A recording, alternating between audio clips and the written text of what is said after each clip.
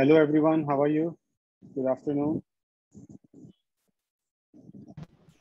Hello, Good afternoon, sir.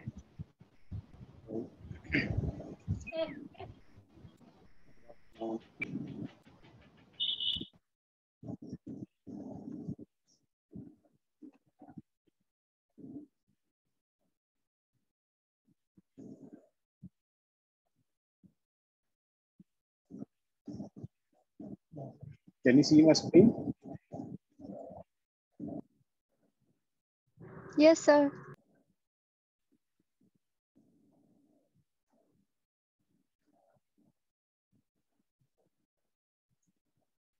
So we still have 2 more minutes to start. Let's just wait for everyone and then we can start.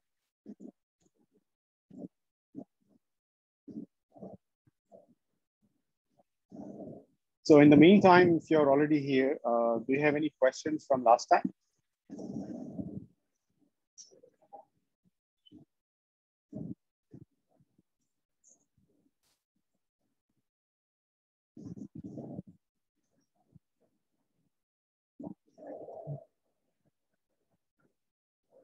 Okay. So I already have uploaded the course outline and the class notes that we were taking.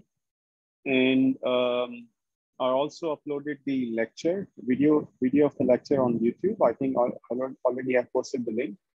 So if you missed some part or if you were not able to attend the lecture, you can watch that video.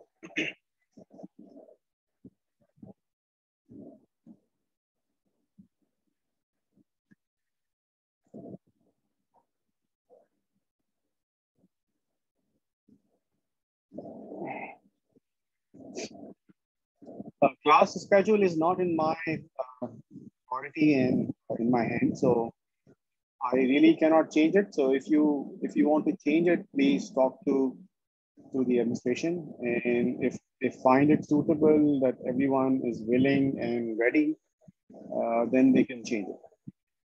So please talk to them, and if they are okay, they can change it. The thing is that this time was already announced, and everyone who enrolled into this course was aware of the timing, right? So if you change it right now, it could be a problem for maybe one or two or few students. So we cannot just do it. I cannot do it at my end. So if we talk to the administration or maybe registrar's office and if or program office, so if they are willing or if they can find a suitable slot, then it's okay.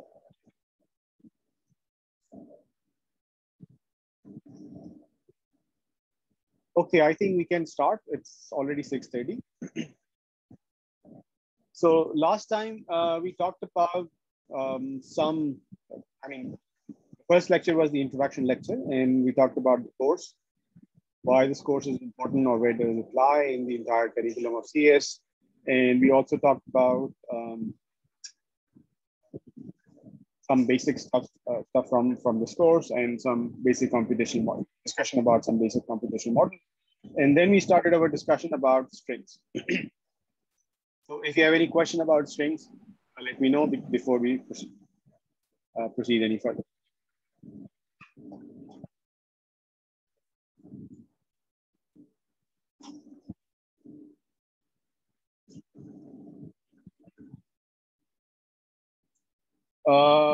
Are all the structures and proof topics from chapter 0? Yes, they are part of it.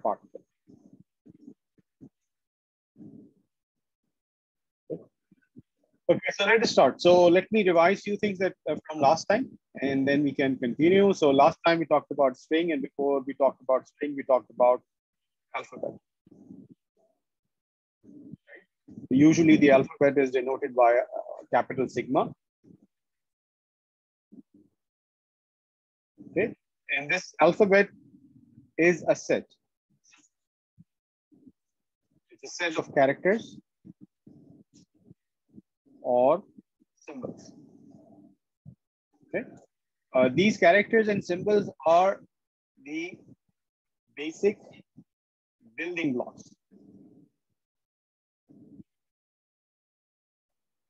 of strings. As an easier example, you can think of an alphabet as ASCII code. Are you all aware of ASCII codes? Do you know ASCII codes? Now, more formally, now we also have Unicodes. So are you all aware of ASCII codes? So there are 256 different ASCII codes, and these ASCII codes, since there are 256, so we just need 1 byte to store, or 8 bits. So these 8 bits or 1 byte can give us ASCII code from 0 all the way to 255, and different symbols and characters that we find on our keyboard and text files and other things are there. They are already there. So for example, capital A to capital Z, 0 through 9, and some other, and small a to small z, and other symbols like plus, minus, star, division, percentage, and so many other special symbols, including the parentheses and braces and brackets and other, punctuation symbols and so on. So all these symbols have a specific ASCII code, and that ASCII code basically tells the computer that what symbol it has to show on the screen, right?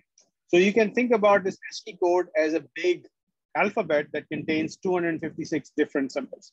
Or you can think about a subset of this alphabet containing just capital A through Z and 0 through 9, right? So an alphabet is basically a set of symbols or set of characters which you can use to build different strings. So any string that you use in your programming, in writing your program, for example, in Java or C, C++, or Python, so everything is a string, right? So including the strings that you use as a string data type, plus the code itself is a long chain of string, right? It's a long string. So that string is made up of all these characters, these 256 characters that we use, some of them we see on the keyboard, some of them are hidden, but this is just the alphabet. Okay, so this alphabet of ASCII code contains 256 characters, but not all the time we require that huge alphabet. So sometimes we will just have an alphabet of 2 symbols or 3 symbols or 5 symbols, or maybe 10 symbols, or maybe sometimes just 1 symbol.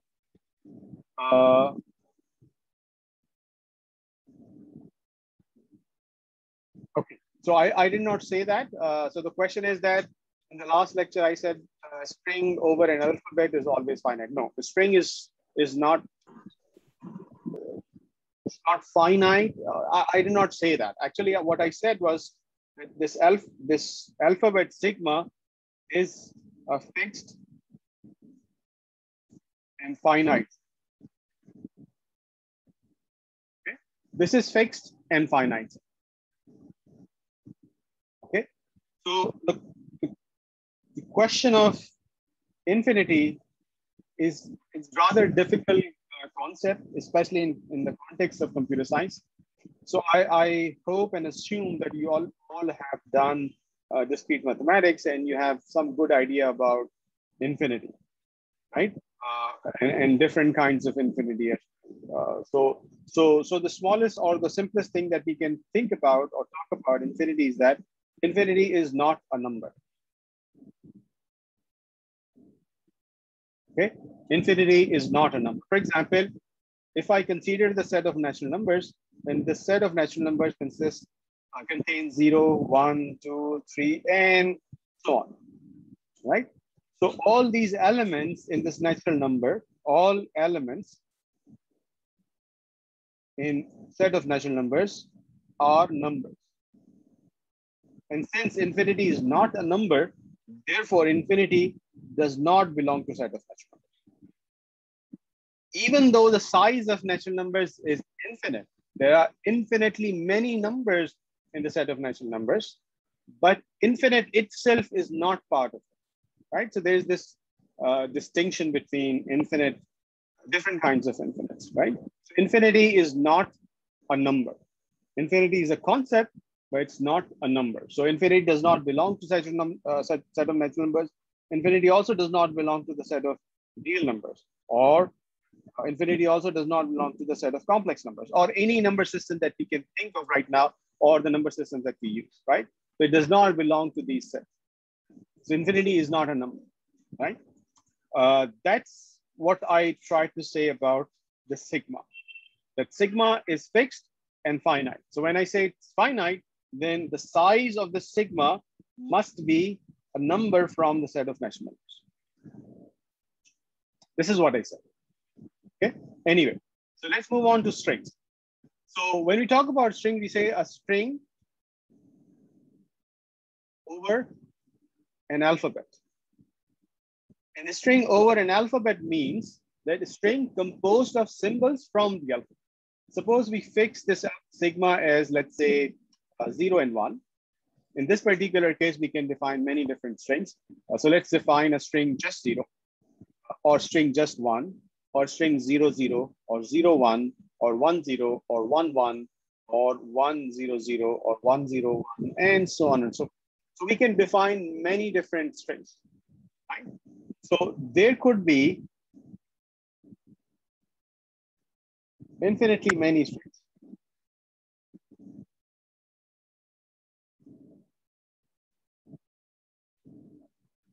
There could be infinitely many strings, right?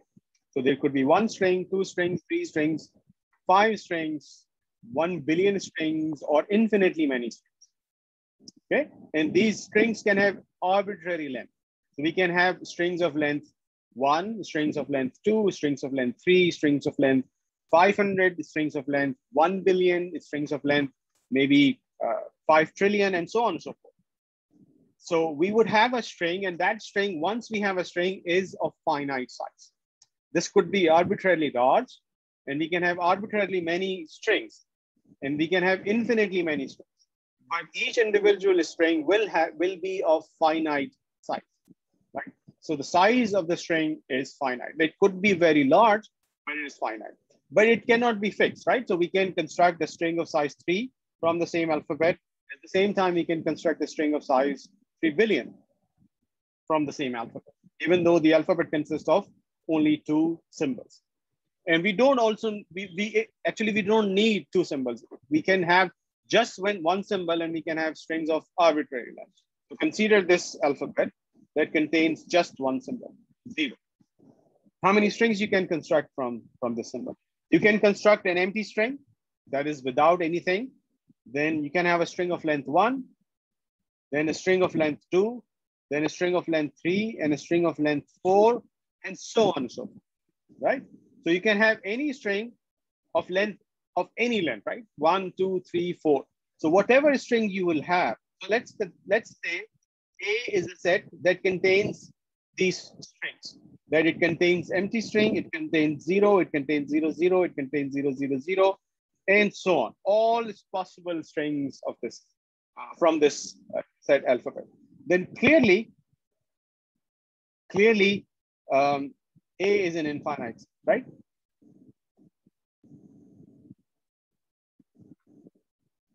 However, each string that is inside A is of finite size, because the number of elements, number of zeros that we can have will be a number. And since infinity is not a number, therefore each string will be of finite size, but there are infinitely many strings in the set A. Is this clear? Yes, sir. Sir? Yes. Yes, please. Sir. Sir, I didn't get one point. How can we construct many sets using the sigma Wala set? No, it's not clear. I do not get it. What you're trying to say? According to me, I think we can only construct 2 sets using the sigma set, right? The empty Why set 2 and the sets? zero. Because it has only 1 element. No, sir. Then we can construct only 2 sets. Yeah, so that is true. That is true for if you are constructing power set of sigma. We are not constructing power set of sigma. We are constructing symbols, or we are constructing strings from the symbols of the alphabet. So suppose I tell you that you are only allowed to use 0 and 1. Okay, you are only allowed to use 0 and 1. Can you construct any possible number using these 2 symbols?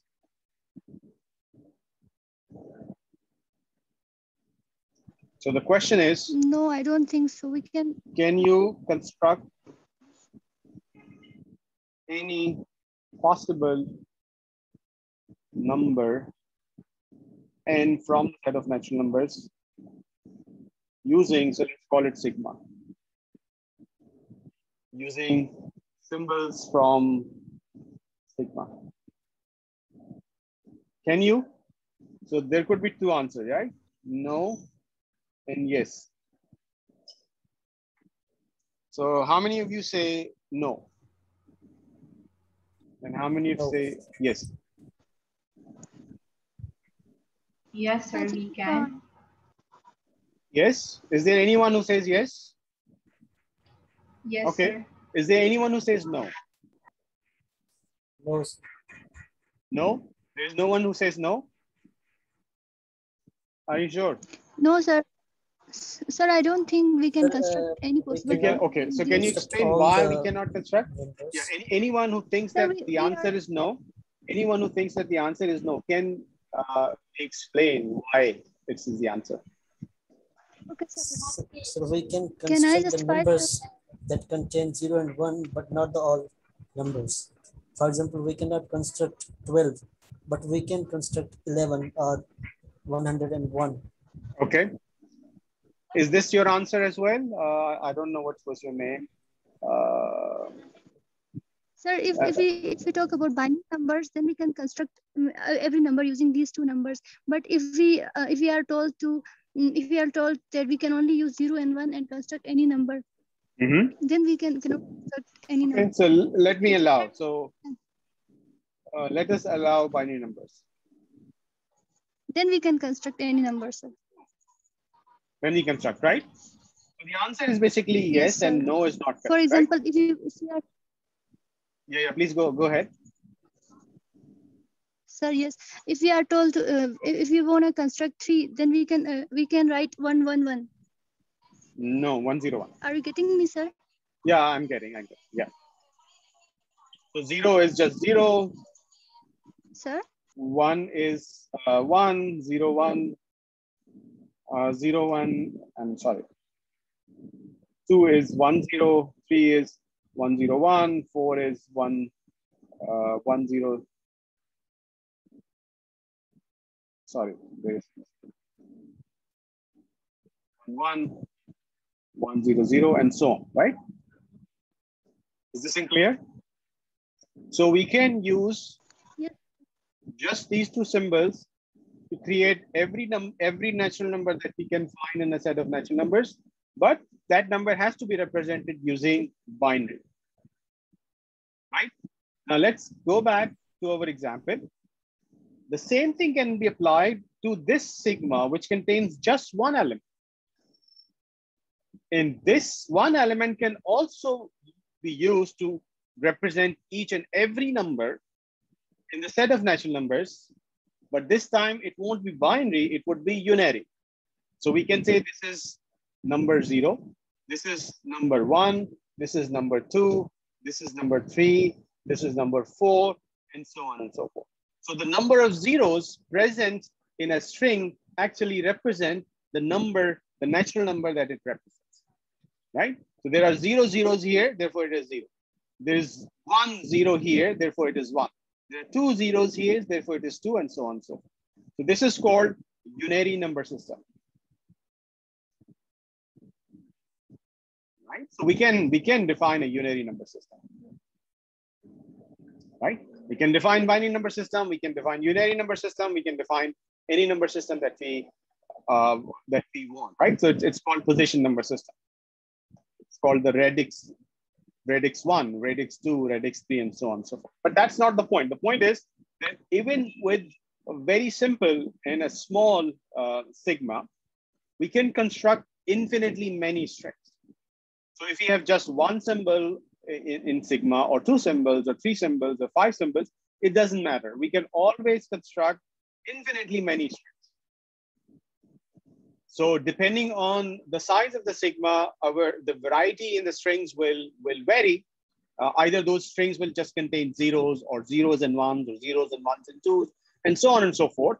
Or I mean, this is one possibility, but we can still construct infinitely many strings, right? Is this clear? Is the distinction clear between these two things? Yes. Any questions so far? Okay. So now we are very clear about what is an alphabet. So we are clear about that. We are also clear about strings, right? If there is any confusion about any of these topics, just let me know so that we don't face any problem in the later classes. Sir, because we would be using them alphabet? a lot. Okay, can you repeat your question? What is alphabet? What is alphabet? Alphabet is the set of symbols that contains the symbols which are the building blocks. The symbols that we use to construct the strings, right? So suppose the sigma contains A and B, and all the strings that we can construct using this sigma would be strings of A's and B's, right? In any order. Clear? Yes, sir. Thank you. Okay. So, for example, if you open, if you take English dictionary, then all the words that you find in English dictionary are the words which are made up of English alphabet, right? So the English alphabet, so let's say you call it E. This English alphabet, no, it's not a good idea. So let's say you have this sigma, and this sigma contains English alphabet, A, B, C, and Z. So with these 26 symbols, you can construct each and every possible word in English language, right? Yes, sir. So concatenation with alphabet is possible, but we don't talk about it right now. We will talk about it later. So just concentrate on strings. Okay. So let's come back to our example here, and let's say our sigma contains just A and B. Okay. Can you construct some strings? Just give me 5 strings over the sigma. Quickly. A B B A double B. A B B A B B. Maybe empty Double A. string. Maybe. So we can have many, right? Many different strings, and so on. Now suppose we have these strings. Okay, these are different strings, and I say that I construct a set containing all these strings, right? Okay. So this is a set that contains 1, 2, 3, 4, 5, and 6 strings. So we say A is a language.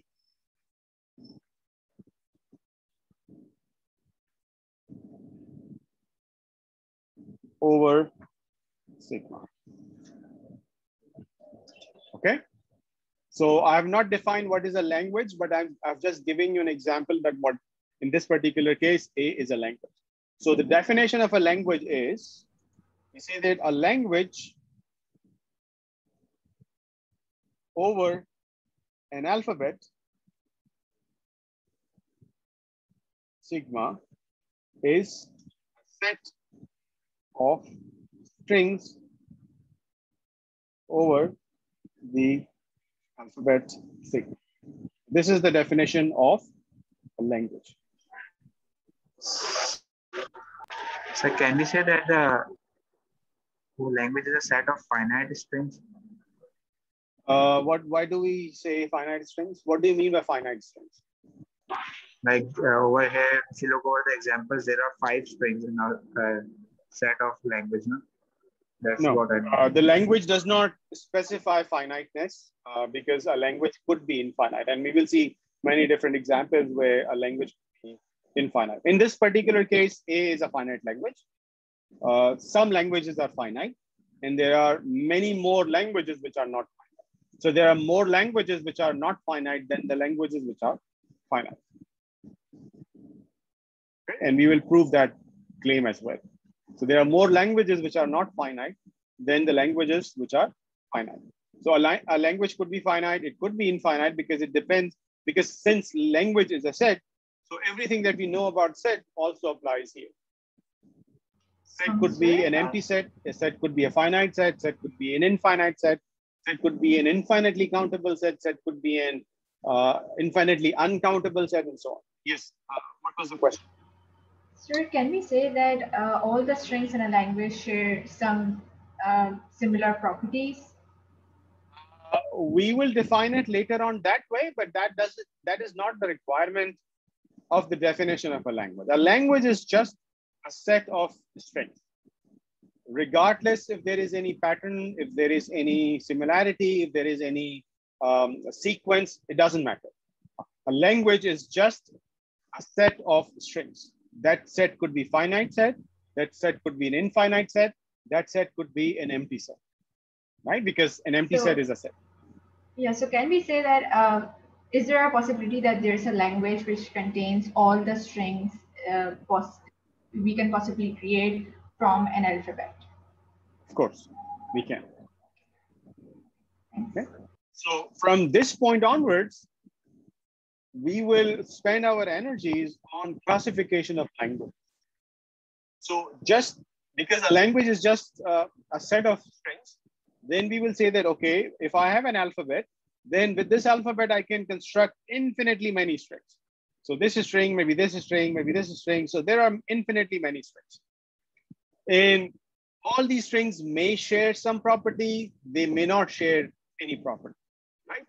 So depending on the properties of the strings inside a set, we will classify these languages into different categories. Okay?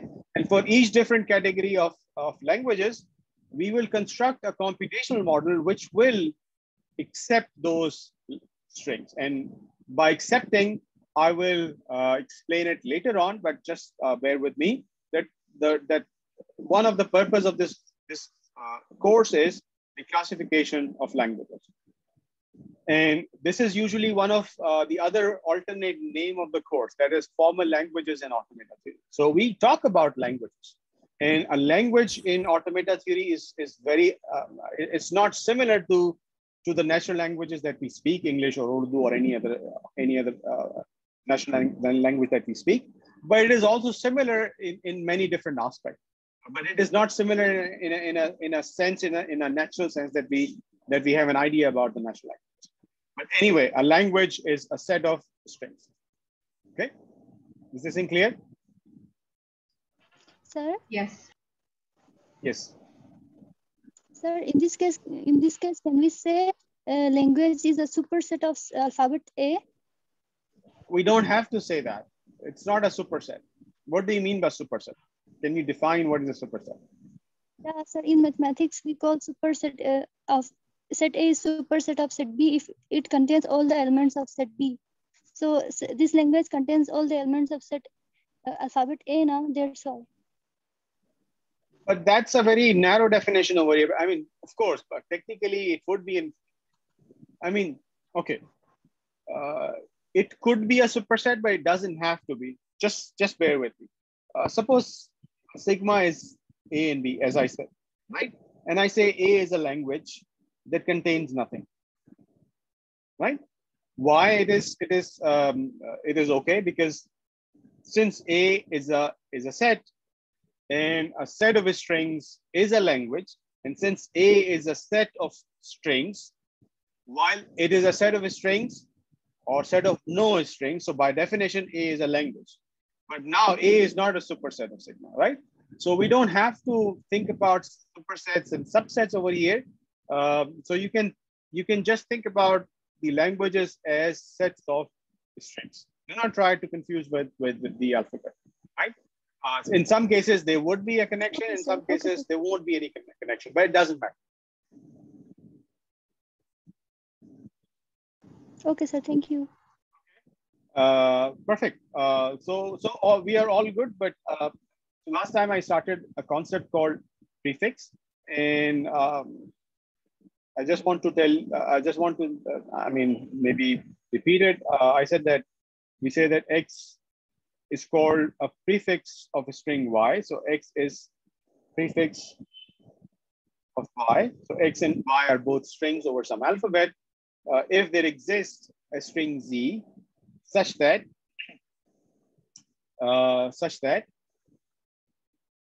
xz is equal to 1. If this is the case, we say that x is a prefix of 1, right? For example, if I have a string a, b, a, b, then a is a prefix of, so over here I will write prefixes.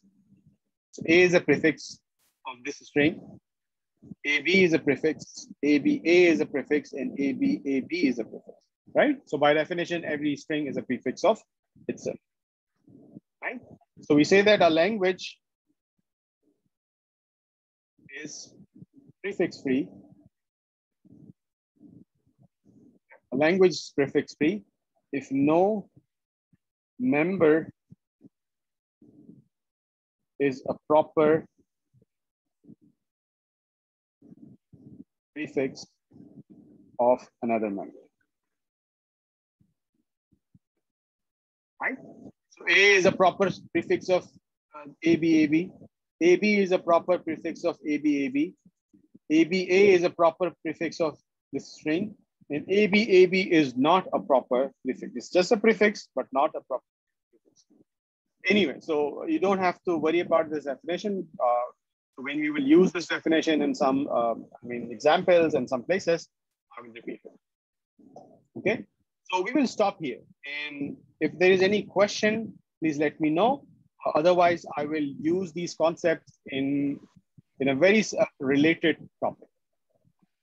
Sir, about the prefix free, I don't think there exists any language that is prefix free, Why because not? an empty, because epsilon will always be there. An empty will always be a prefix, right?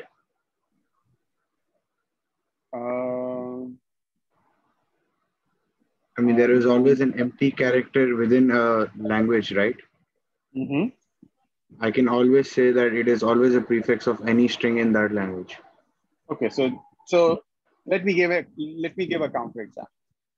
Suppose A is a set that contains A and AB and ABB. These just three strings. Is it a prefix-free language or not?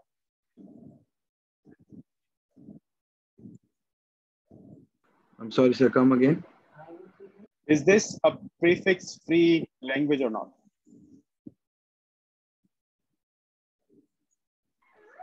No, sir. It is. A is a proper prefix of AB. AB is a proper prefix of ABB. So it is not a language. It's not a it's not a prefix free. So let's consider another language B. Okay, it contains a string A. Okay, that contains a string BA.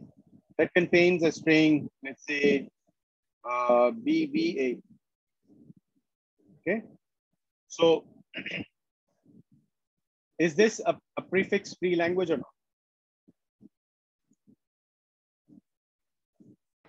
Sir, A isn't in the prefix, but so A is not a proper prefix of any language.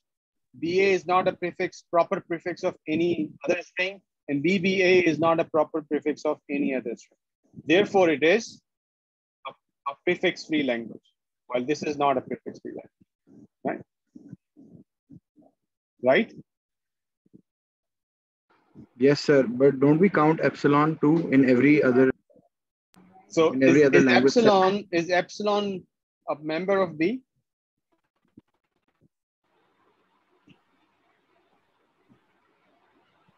Sir, isn't that given? That it always is. No, I'm or asking can we you. exclude it? I'm asking you. Is it member of? Yes or no? I think it is. I may be wrong. Right. So let's consider another language C that contains epsilon, A, BA, and BBA. Okay. Do you think B is equal to C?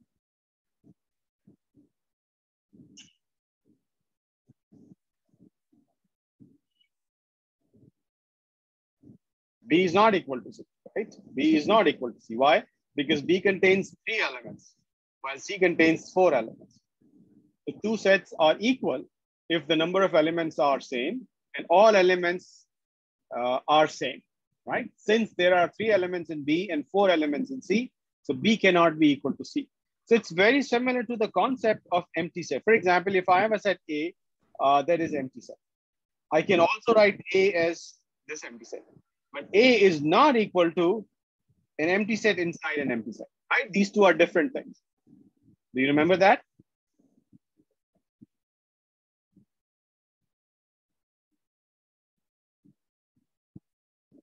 Yes. So if you remember it, fine. So I would highly recommend that you get a refresher in discrete mathematics. Yes. Sir, can you quickly repeat the thing written, the steps written after the stop word? I got disconnected for a moment. Thank you, sir. I just explained what is a string and what is alphabet. That's it. And before that, I defined what is a prefix-free language. It is not directly connected to what you will be doing right after it. So we can skim through it and we can continue with some other discussion. Okay. Okay. So let us dive deep in the topic, and we will dive into finite automata. Okay. So a finite automata is a model of computation.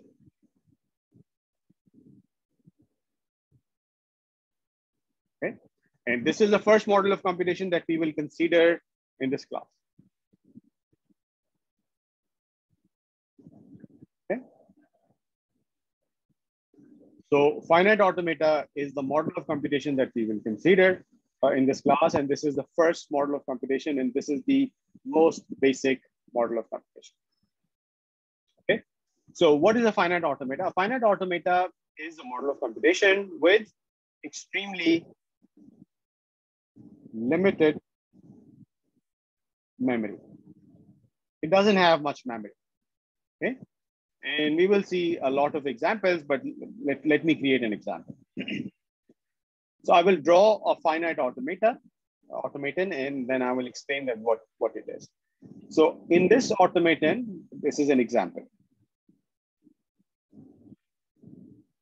So in this example, I have a circle. Inside the circle, I write Q1. Then I create an arrow, and then I write Q2 and create double circle, right? Then I write Q3 and single circle. I connect Q2 with Q3 with 0, Q3 with Q2, 0, 1, Q2 to Q2 with 1. This is 1, this is 0, and I create an arrow here. Okay, so without me explaining anything at this point, if I draw this picture, what do you understand? What information that you receive from this picture? Is it meaningful? Is it conveying anything? Before I explain anything, before I do anything with this example. It depicts some state transitions. Yes, it is state transition, but what is the basics or the most simple thing that you can think about this example? Can I call it a graph?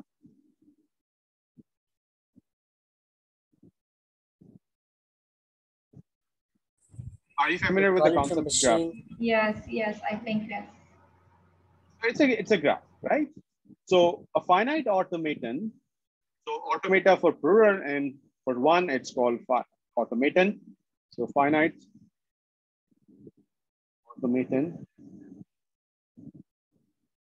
for one and finite automaton for multiple. Okay. So finite automaton is basically a graph. It's a directed graph. It's a kind of directed graph.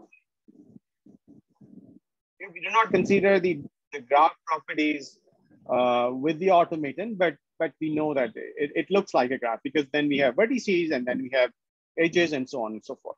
So this particular automaton actually does a very simple basic thing. Okay. So in this automaton, so let me start labeling it. So this is called the start state or the first state, right? So this is a state, this is a state, this is a state.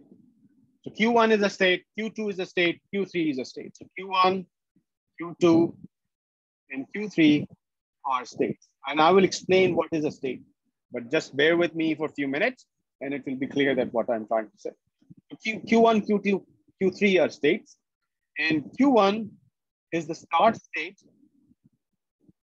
or sometimes we call it initial state. Okay. Q2 has double circles, right? So we say that Q2 is a final state. Okay. Sometimes we also call it accepting state. Okay. And these arrows are called transitions. These are called transitions. So let's see that what does it mean. This picture tells us that we are talking about a machine. We are talking about the simplest computational model, which starts with the state Q1. And the machine starts, so we say that the machine starts in the state Q1. Okay. And once the machine is in the state Q1, it can transition to state Q2 or can stay in Q1, right? So as long as the machine is in Q1, it can either remain in Q1 or it can go to state Q2. Okay. When it remains in Q1, it has to remain in Q1 by accepting or reading one symbol, which is 0, right? So don't worry, I will explain each and everything in detail once again. Just try to get a higher level explanation of this, right? So this machine has 3 states. It starts in Q1 and the machine is in Q1 and it reads or scans 0, then it stays in Q1. But if it reads 1 or scans 1, it goes to the state Q2. And once the machine is in Q2, we say that the machine is in accepting state or final state. So for example, if there is no other thing to read, then the machine is set to be in accept or final state, and whatever that the machine has already read or scanned is called accepted. Okay.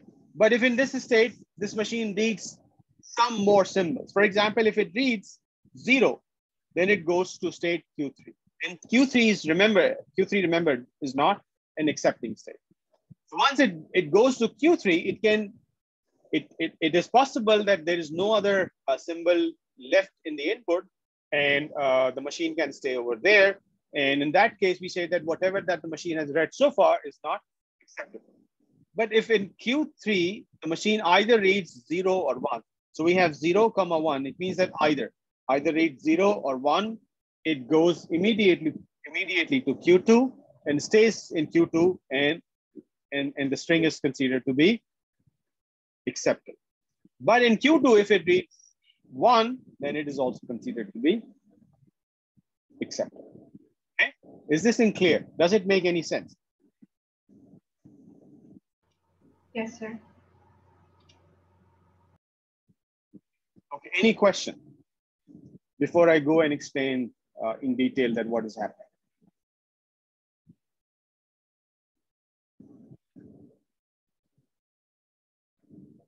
Okay, so let me redraw this machine over here.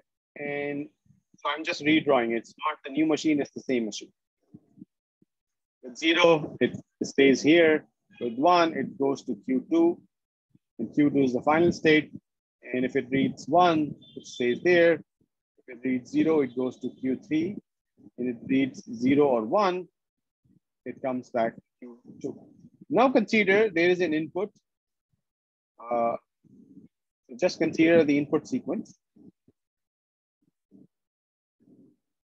The input sequence is 1, 1, 0, 1. Okay? This input sequence is 1, 1, 0, 1. So we start the input from here, from left to right, not from right to left. So this is the first one that we read. So machine, when a machine starts, it starts in what state? It starts in the initial state or the starting state, right? So machine is in Q1. So what is it reading? Initially, we are in Q1 and we read 1. Where should we go? Q2. Should go to Q2. Now the machine is in Q2 and we move to the next symbol, which is 1. Where should we go? We remain in Q2. We remain in Q2, right? There is no change of state here. Why? Because in Q2, if it reads 1, it stays there. Now, the next symbol is 0. Right? The next symbol is 0, and the current state is Q2. So when in Q2, it reads 0, where should it go? Q3. Q3. Should go to Q3 because at Q2, if it reads 0, it goes to Q3. So now the current symbol is Q3 and our current state is Q3 and our current symbol is 1. So when in Q3, if it reads 1, where it should go? Q2. It should come back to Q2. Okay. Is there any other character here? Is there any other symbol in the string? No. So it means that this is the end of the string. So we have read the complete string, right? So we read the entire string. Right? So you can think about it from a programming perspective in Java or C++ or Python, that you read one character of the string at a time, and depending on the value of the character, itself, you decide whether to go to the new state or remain in the same state. And once you have read all the symbols in the string, you just stop. Okay, so since we read the entire string, so what state did we finish? The accepting state. Q2. And Q2 is an accepting state. It means this input, which was 1, 0, 1, is an acceptable string. Right? It is an acceptable string. Right? Now, is this in clear? Yes, sir. Okay. So if you remember our first example that I used yesterday, and I said that let us create a very simple machine M, which when it receives an input N, it tells us yes and no. Okay. And the question that it asks is N even? Okay. So let us construct. So since this is a computational question, right? This is a computational question. So let us create a finite automaton to answer this question. So previously we just had a black box N, and I did not show that what is going on inside. So I said that there might be, you can write a Java function or C++ function which does it, but C++ or Java is like, I mean, it's like using a cannon to kill a mosquito, right? So using a bazooka to kill a mosquito. So we do not need that powerful machine. We can only use the simplest computational machine, which we call finite automaton, to answer this question. So let us try to understand that how we can question it. Okay. So the number over here is N. This N could be represented as a decimal number. It could be represented as an octal number. It could be represented as an hexadecimal number. It could be represented as a binary number, right? It does not matter how this N is represented. Even though the working of this machine M will highly depend on how this N is represented, but it really does not matter because we already have seen that it does not matter how you represent a number. It only changes the way we write this number or we show the number. The properties of number do not change. The number remains the same. It exactly remains the same. So we can make our life easy and we say that let us represent this number in binary. Okay? So we only consider the binary representation. So binary representation means that this N can be written in zeros and ones. If we are only allowing zeros and one, it means that we can restrict our alphabet to be just 0 and 1. We don't need anything more than that because every binary number can be represented as a long string of zeros and ones and so on, right? So let's try to construct a machine in terms of finite automata using states and transitions, which decides whether the string that we are reading is an even string or an odd string, right? So let's see, what is an even number? An even number is a number that ends, even number ends in 0, 2, or 4, 6, or 8. But these are the decimal representation. What are the binary representation of 0, 2, 4, and 6? Since in binary numbers, we either have zeros and 1, right?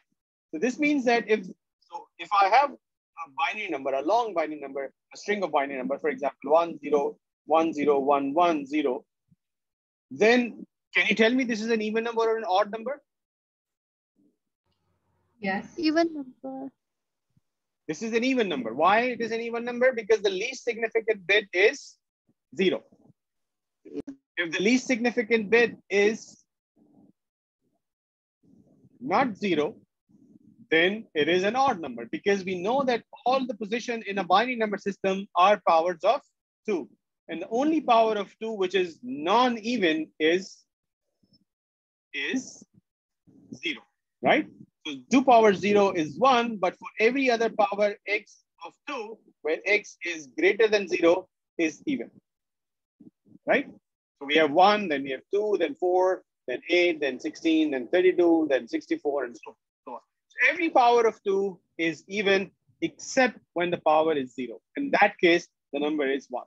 So in order to make a number odd, this bit has to be on. And if this bit is on, it means the number is odd, and this bit is the least significant bit, right? So if the least significant bit is 0, then the number is even. And if the least significant bit is 1, then the number is odd. Now, let us try to construct the automata, right? Suppose this is our starting state. Let's call it Q1. And if we are state 0, if you are in state 0, then it means that this is not just starting state, it is also accepting state, right? What else we can read at Q1? We can read 1. If we read 1, then it is not an accepting state, because this will make the input number an odd number, not an even number, right? But if in state Q3, we read one number, which is 0, then it makes the number even again. And if you read 1, then it remains odd. So this is a simple finite automaton with just 2 states, which actually replaces this X box, which we call M.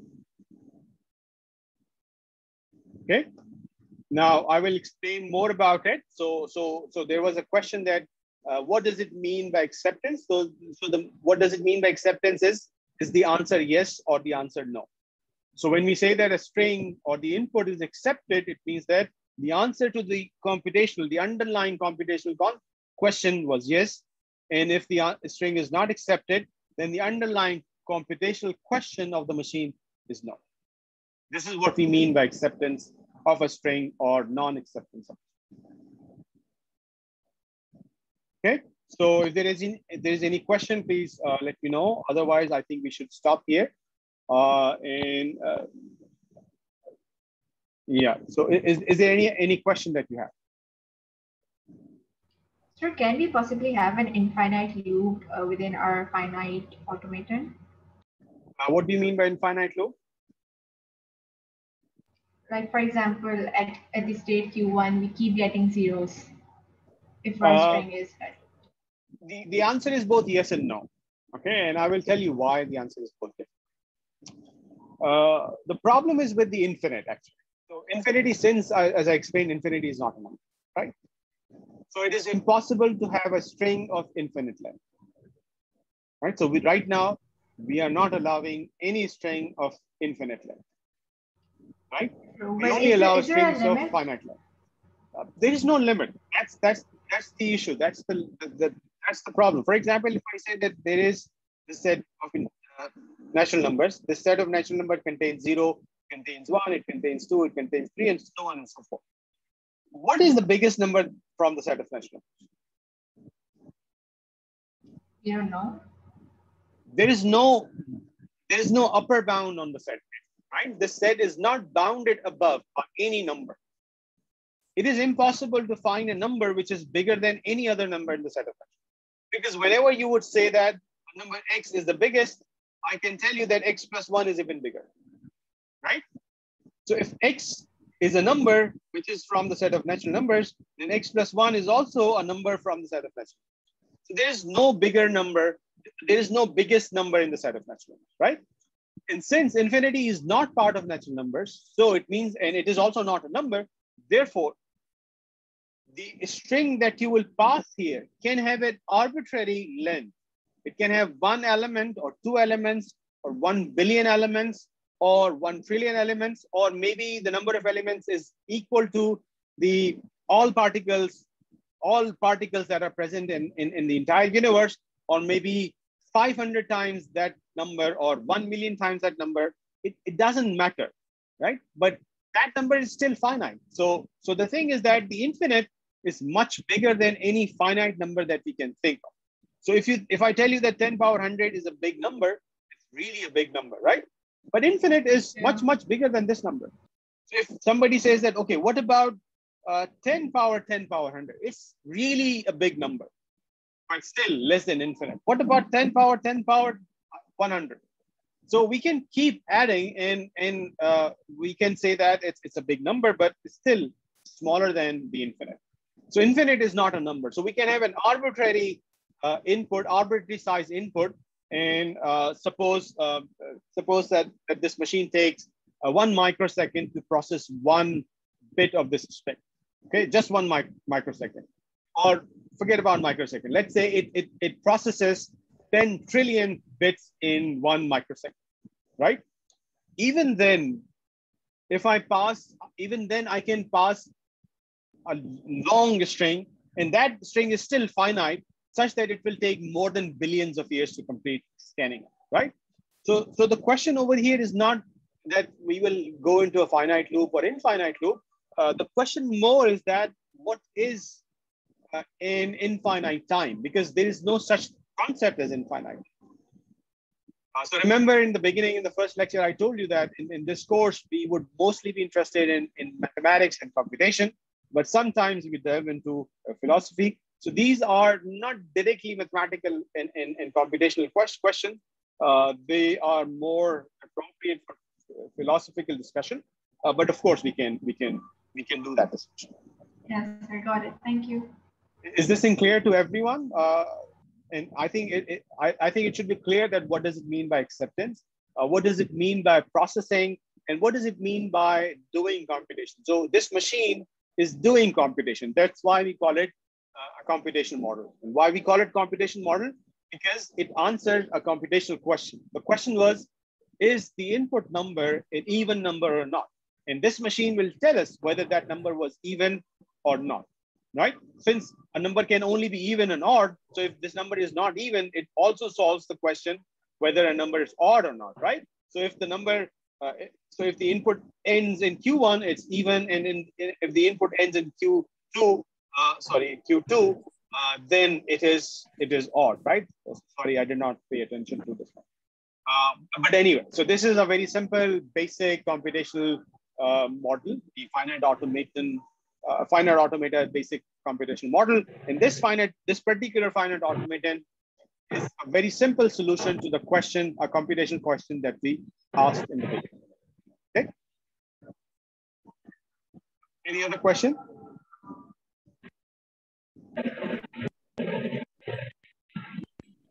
Okay, so I will end today's lecture here.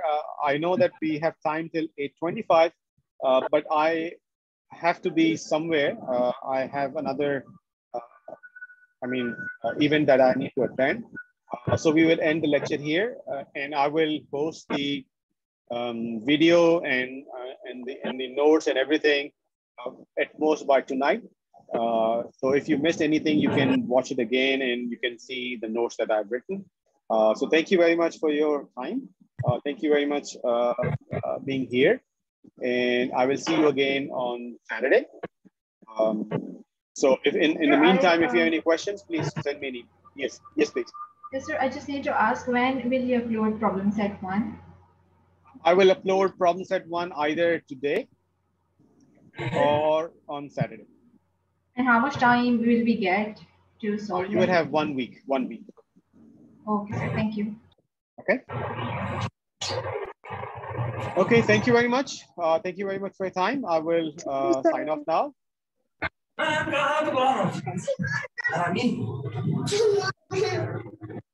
Is there any question?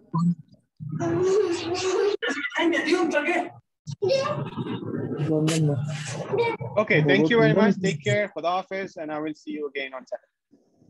Bye bye. Take care.